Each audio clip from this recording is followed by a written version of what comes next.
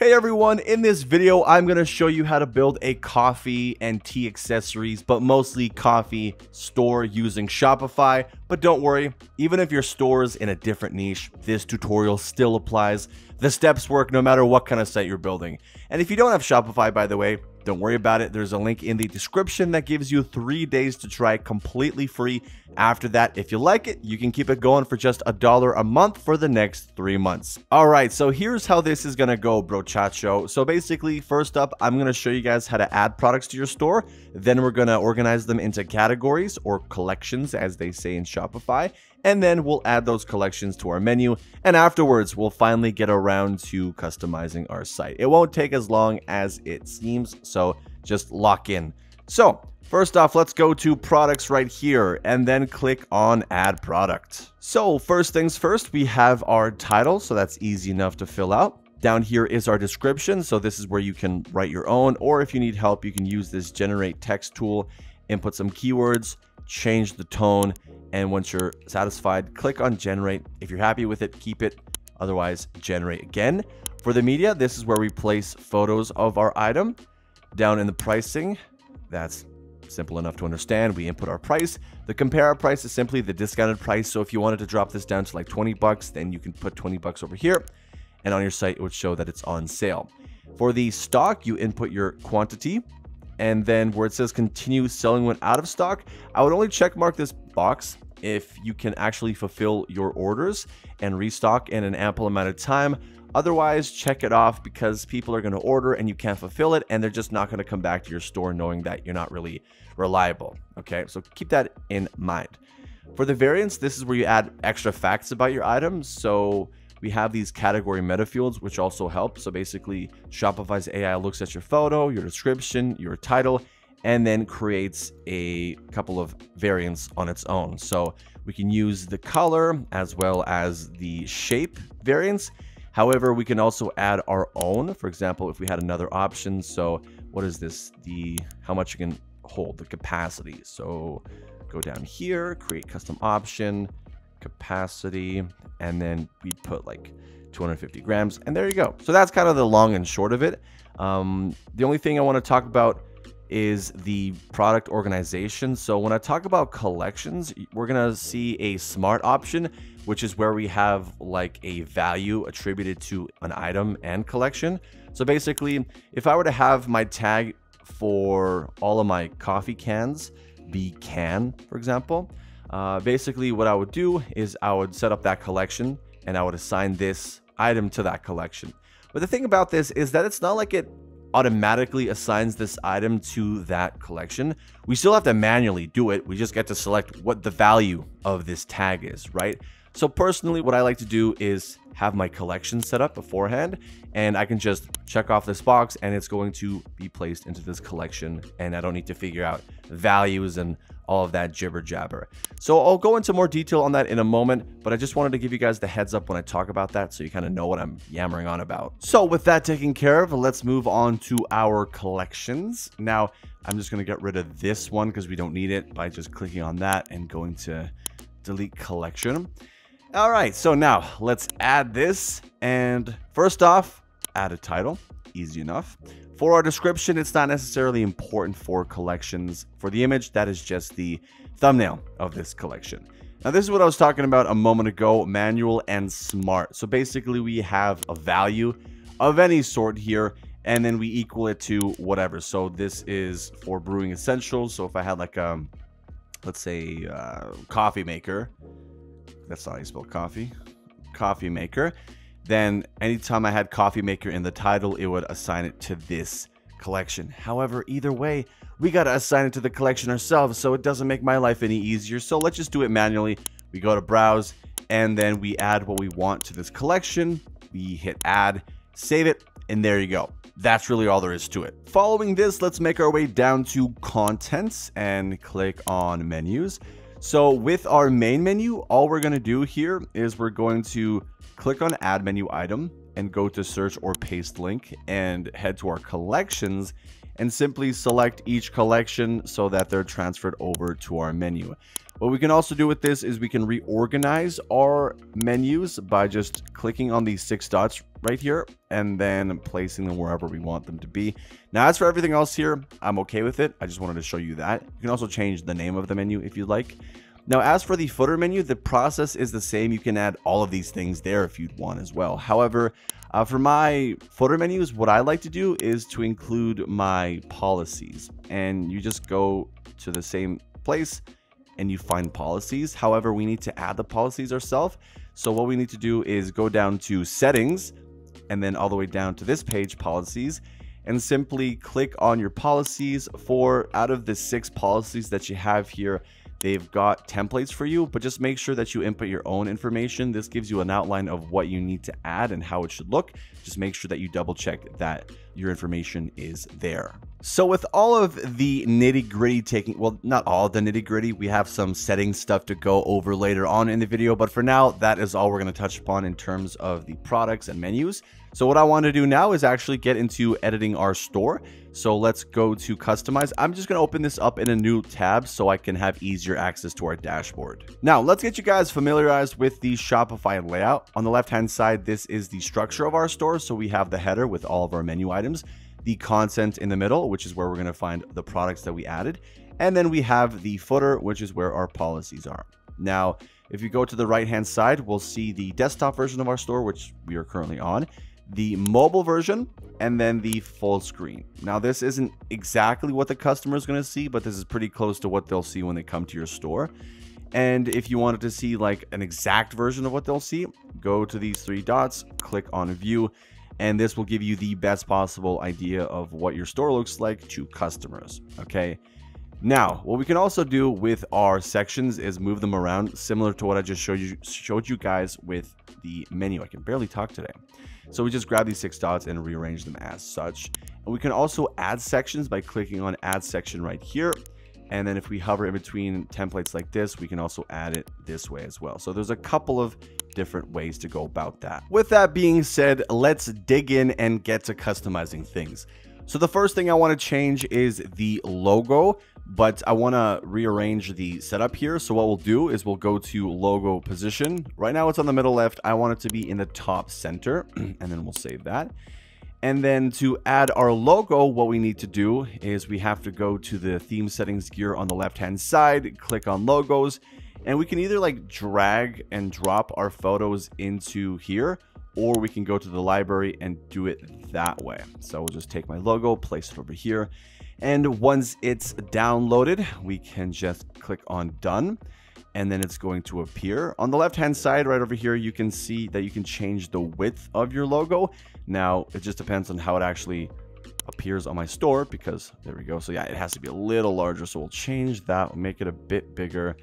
And Shopify is having some loading problems, so we'll make it a little larger just because it looks a little too, yeah, there we go. So that's noticeable enough. And there you go. So that's how you change your logo and also how you rearrange the position and layout of your header. Now let's go down to our banner image and change that. So we'll head into our library and then go into my folder and find the picture that I need. So here it is. We'll take this. Oh, that's not what I wanted to do at all.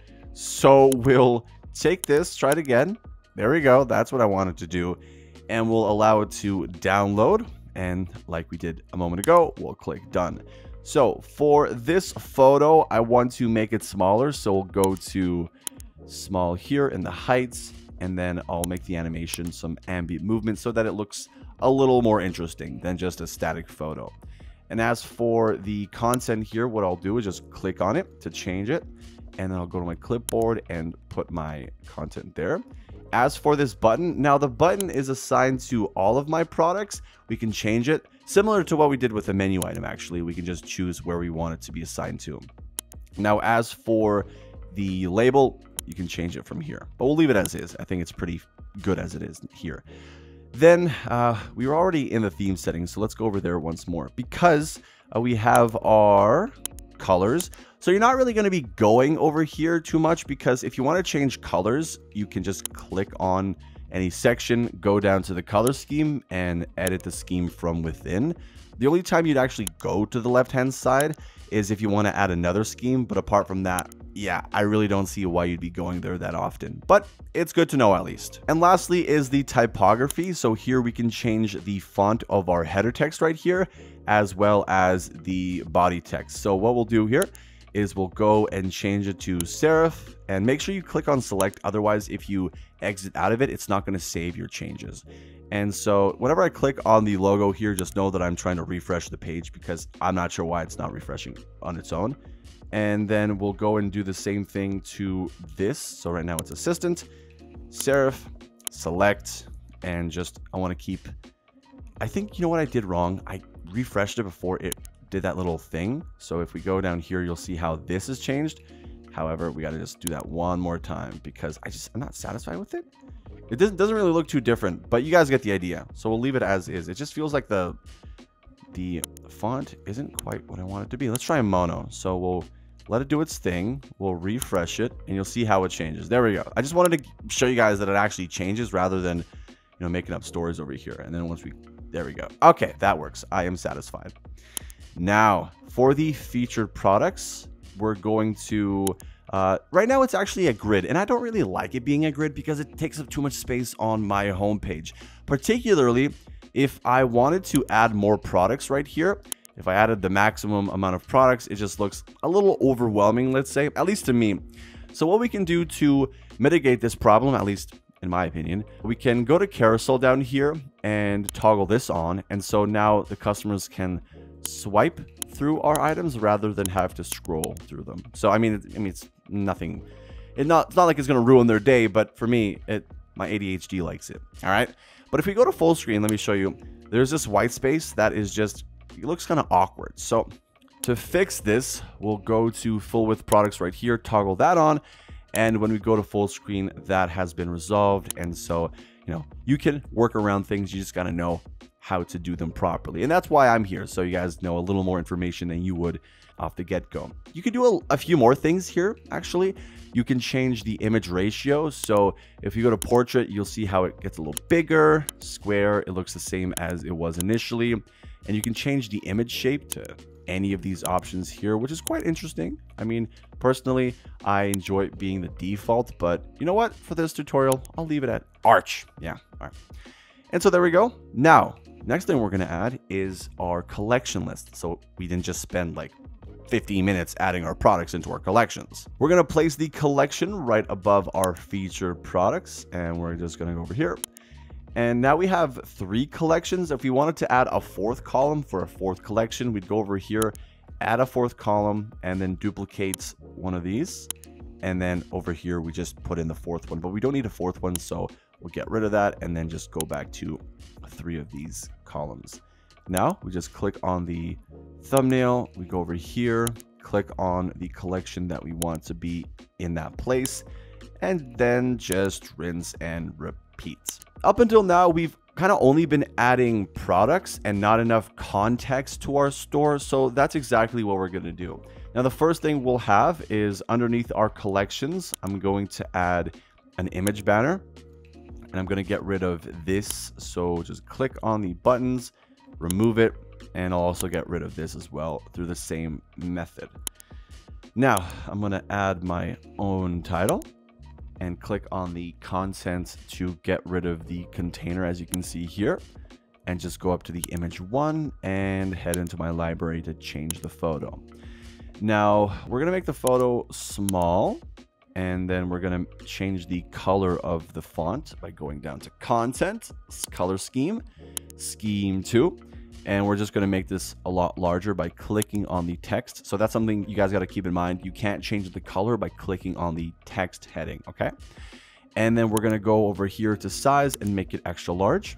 Then when we go to full screen, you'll see that it looks really nice. So we're going to stick with that. Then underneath this, I'm going to add an image with text section. So this one right here. Now we're going to take the photo, and it's a lot of the same stuff we've been doing up until now, adding photos, changing font, changing colors. So at this point, you kind of get into a rhythm. All that it takes is some creativity. So what I want to place over here is this item. And then for the title, let me just paste it from my clipboard, my trusty clipboard, one of the best things Microsoft has added in a long time. and then just clean up this blank space. Oh, there's some more. And we're going to link this actually by going to paste a link or search, and we're going to find this item. So it should be at the top. There we go. Alphabet helps. And then change the logo label. Check it out. Check it up. Check it out. I got to go to sleep, man. So to align this, we click on the background and then we head down to center alignment.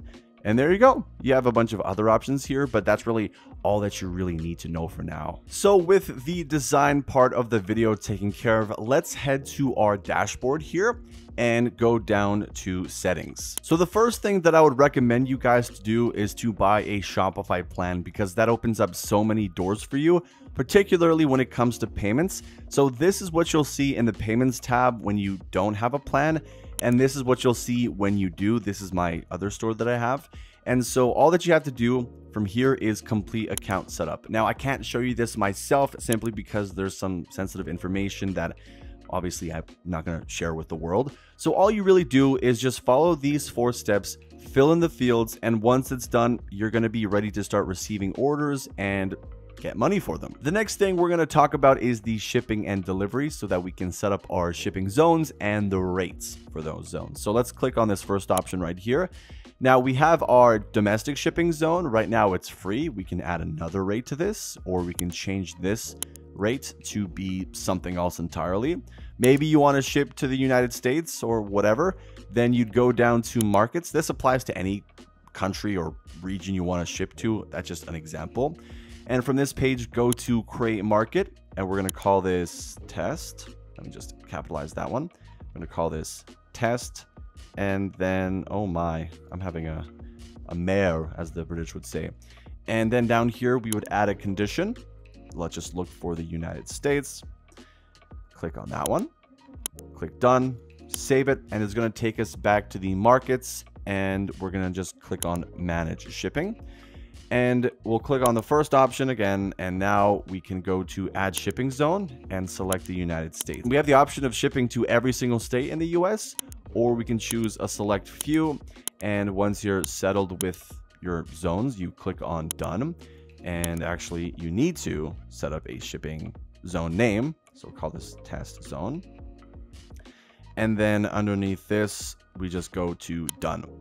And from here, we add a rate. So first off, we can choose whether to use a flat rate or use a third-party app to determine this for us. I'm just going to show you how to do it manually.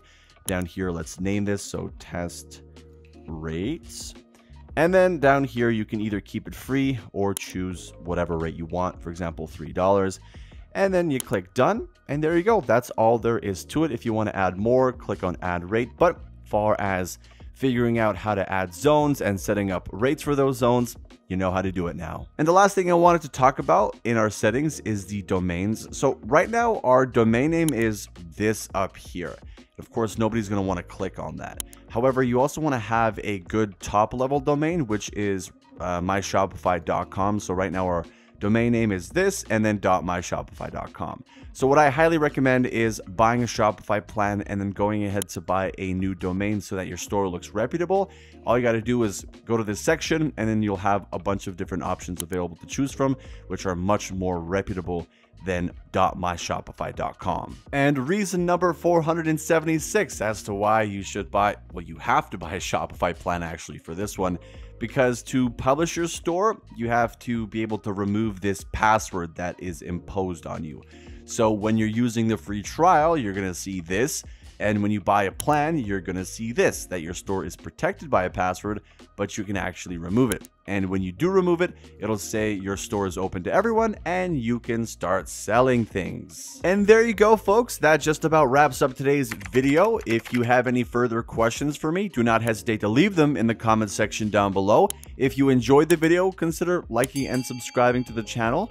And again, don't forget about that free trial and deal for Shopify in the description below. At any rate, thank you all so much for watching as always. And until next time, make sure to take care.